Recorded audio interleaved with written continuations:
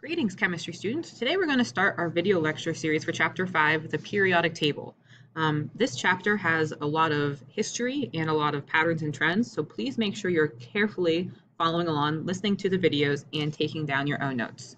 So let's start with textbook chapter 5.1, History of the Periodic Table. We already watched the video in class, and now we're going to go through and look at how Mendeleev organized his table and what kind of improvements were made on it as time went on. So for Mendeleev's periodic table, he organized it by periods and by groups. Periods are organized going across with increasing atomic mass, and groups are vertical columns in atomic weight order. I want to make sure we just make a general note. Periods are horizontal. So they go across. There's like the rows. So these are horizontal or rows. And then groups are the vertical columns. If you have trouble memorizing that, think about this. Horizontal is derived from the word horizon, where the sky meets land or water. It actually comes from the Greek word horizon, or kuklos, meaning limiting circle. And then vertical columns support buildings. Vertical derives from the Latin word verticalis, from vertex meaning the crown of a head. And another fun way to remember is that rows go across. You have to row across the row, and columns go up and go down. Just make sure you keep those separate in your head. Mendeleev made some exceptions to place elements in rows with similar properties. So he wasn't always exactly following the rule that he made up. When things seemed like they were out of place, he allowed that to happen and put them into different categories. For example, tellurium and iodine's places were switched. They broke the order. If you check your modern periodic table, the mass of tellurium is 127. And the mass of iodine is 126.9. So if you looked at his rule with increasing mass across the period, the order should go iodine then tellurium. If you look at the modern periodic table, it actually goes tellurium then iodine. Mendeleev knew that this broke his rule, but he knew that iodine had very similar properties to the other things in its column, like bromine, chlorine, and fluorine, while tellurium fit in better with this column. So Mendeleev, he was quite the rule breaker. Other key point that we need to know is that vertical columns have similar chemical properties. That is a really key fact here. What he actually was discovering was that vertical columns have the same number of valence electrons. He didn't even know about electrons yet. Thomson hadn't done his famous cathode ray tube experiment, but he was picking up on those chemical properties which are influenced by the valence electrons. Here is where Mendeleev's genius lays. He left room for missing elements. He left gaps in his table, and he actually even predicted the properties of those yet to be discovered elements. He told all the other scientists, you just haven't worked hard enough yet. If you keep looking, you will find elements with these properties, X, Y, and Z, whatever those could be. He was proved correct 3 different times. Scandium, germanium, and gallium were all discovered after he said they would be, with very, very similar properties to what he had predicted. Since Mendeleev's time, we've added some more groups to the periodic table. For example, he did not discover the noble gases. And why do you think that might be? Well, the noble gases are largely unreactive. They weren't discovered till much later when technology improved. He also did not know about the lanthanides and the actinides. If you look at your periodic table, those are the bottom 2 rows right here. A lot of those are also called the rare earth elements. They are very rare. They occur in very, very small quantities. And the second row, the actinide series, those are all radioactive. So not that common to have existed and to be looking for when Mendeleev was working. So just know this is the F block, lanthanides and actinides, and noble gases group 18, that's the last column on the periodic table. There were some unanswered lingering questions. Why didn't some elements fit in order of increasing atomic mass? That's looking back at the tellurium and the iodine problem. And also, why? What was the underlying reason? Why did these elements exhibit the periodic behavior? We saw in the video, we had the octaves, every 8th element, things repeat.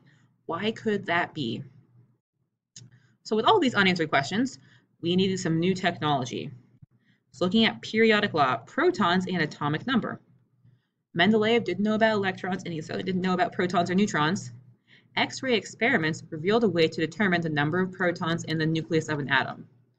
It was then revealed that the periodic table was found to be in atomic number order, not atomic mass order.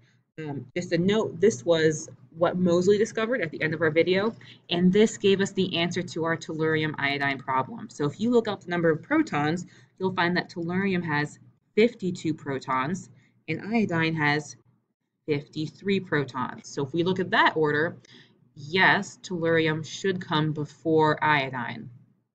So if you really look at that, it goes 52 then 53. It is not by atomic mass order. In general, atomic mass does increase across a period, but there are a couple little blips where elements are flip-flopped, and it's because that they actually go in atomic number order. So now let's talk about the periodic law.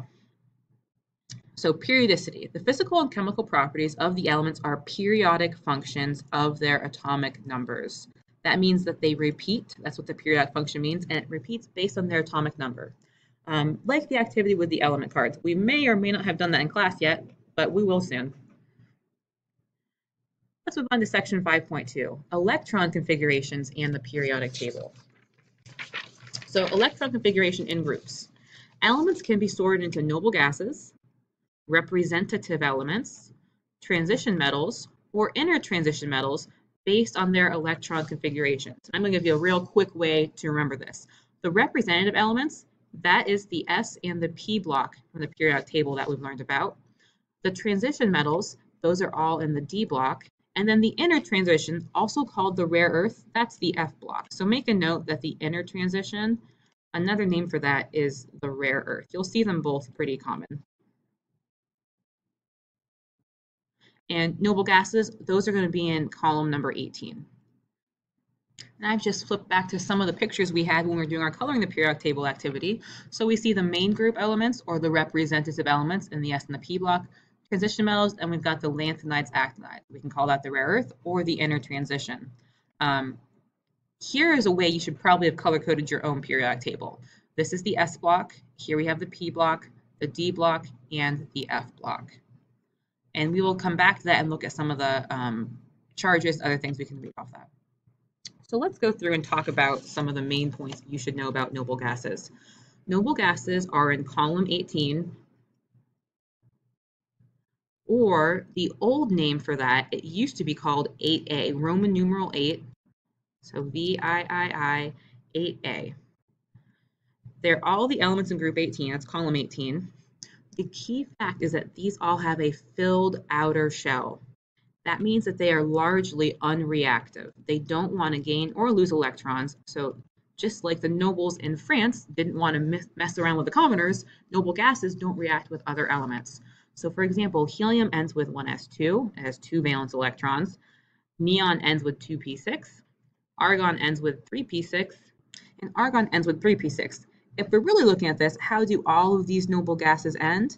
These all end with something S2, something P6. So if we look at this, how many valence electrons do they have? They are going to have 8 valence electrons. So noble gases have 8 valence electrons. But what about our guy helium over here? It only has 2 electrons, so it only can have 2 valence electrons. So helium's an exception. You can see why it's still stable. It only has that s orbital. There is no p orbital possible in the first energy level. So helium's happy and really satiated with just 2 valence electrons. Let's talk about the representative elements. Another name for representative is also called the main group. And here we are filling the s and the p orbitals. So this is, if we go back to my picture I had for you, let's see right here. So main group elements, column 1, column 2, skip the whole D block, column 13, 14, 15, 16, 17, 18. Those are the main group or the representative elements. These electrons are where the valence electrons come from. So if you add them up in the s and p orbitals, you will figure out exactly how many valence there are. Transition elements, those are filling the D block. That's in the center part of your periodic table. And then the intertransition elements filling the F block. Remember, this one's kind of funny, it has several different names. We can call these the rare earths, the rare earth metals. We also can call them the lanthanide and actinide series. So if we go back to here, just make sure lanthanides, actinides, or rare earth. Okay, now let's go through and look at metals, nonmetals, and metalloids. So across a period, elements become less metallic and more non-metallic. What that means is elements on the left of the periodic table are metals and elements towards the right are non-metals. So in general, we've got metals towards the left and we have non-metals over here on the right. That's our general rule. So let's look at our several groups of metals that we have. If you look at your periodic table, column 1, also known as column 1A, that is the first column on the periodic table. That is right here. These are called the alkali metals.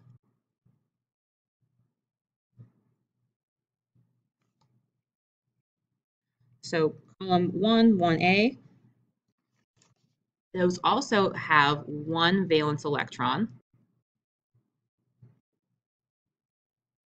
And these are called the alkali metals.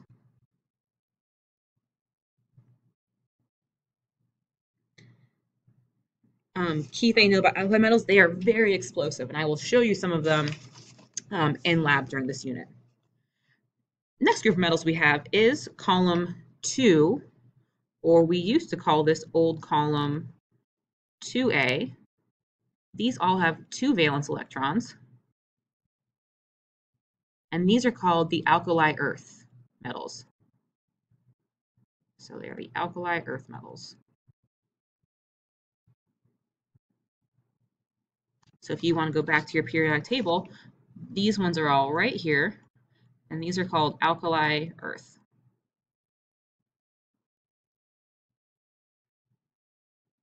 Let's look at the blocks in the periodic table. So we have alkali metals and we have alkali earth metals, and the key important thing to know right here is that this is the S block. So right here in yellow, oh, go back and write with my highlighter. This is, nope, not going to work. Okay, go back to the pen. So this is the S block.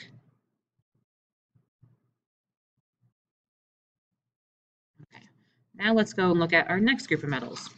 So our next group of metals, these are in columns 3 through 12. They're old names. Don't worry about those. There's all different Roman numerals for those. But main thing you need to know is that these all have, I'm going to say, 2 valence electrons. We haven't got there yet. Probably next chapter, we're going to see why there's going to be some exceptions to that. And these are called the transition metals. These are what you would classically think of as your everyday metals. So let's look at those right here. So 3 all the way through 12, and these are our transition metals.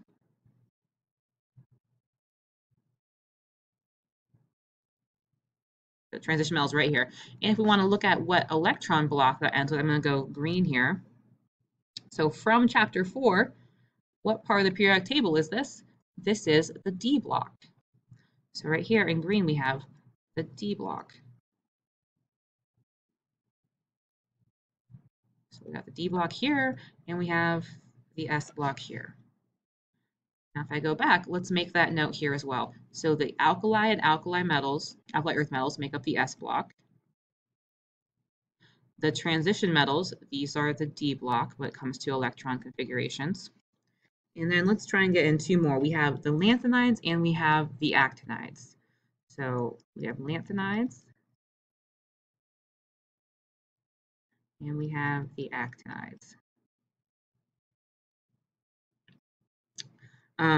Technically, these are both in column 13. It's that really kind of funny inset part of the periodic table. We have 2 different names. We call these inner transition because they're inset into the transition metals.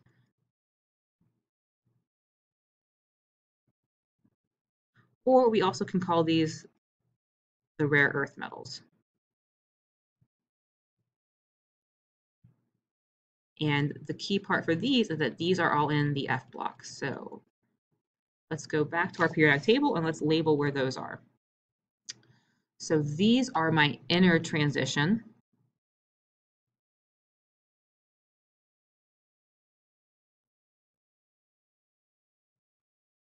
Also called the rare earths.